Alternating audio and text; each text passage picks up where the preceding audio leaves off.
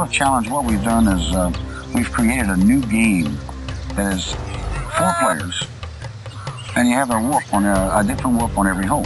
Now the challenge is, does the single wolf go by himself for a 1-on-3, or do you go a 2-on-2? Now if he goes with the 1-on-3, you double the money.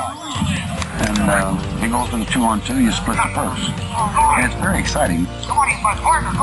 Played last year with Fuzzy and Duval and Furyk and just loved it. It was very unique. And it's the type of format where you think you've got friends out there, but you find out real quick, depending on your tee shot, who your friends are and who they are.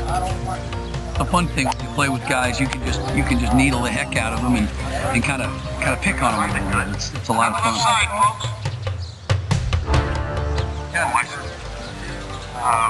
There's 2, 3.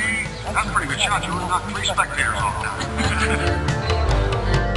I've never really played it that much, so I'm looking forward to it, and I'm sure I'll get a quick education in the first couple of holes how to play it.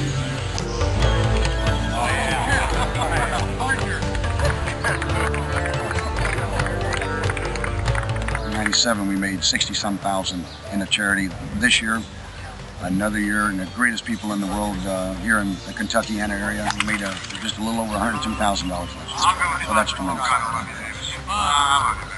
I've got the best professionals in the world here today. Number one player in the world, maybe a little rusty on the edge, but David Duval, Davis Lovelifter, which is right behind you, Jimmy Dant, Simon Hobday right behind you, Graham Marsh,